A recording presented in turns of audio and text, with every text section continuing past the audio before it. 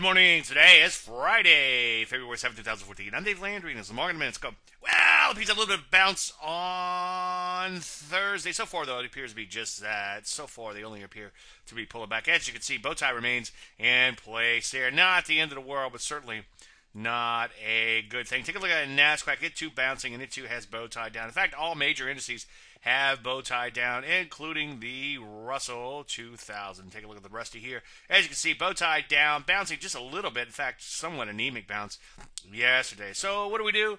Well, I think you should focus on mostly on the short side, with the exception of gold, possibly. But make sure no matter what you do, you wait for entries. Futures are really strong pre-market, so it looks like we'll see a little bit of follow-through bounce, at least on the open. Any questions? As usual, Dave at DaveLandry.com. I'm Dave Landry, and you just heard a Market Minute.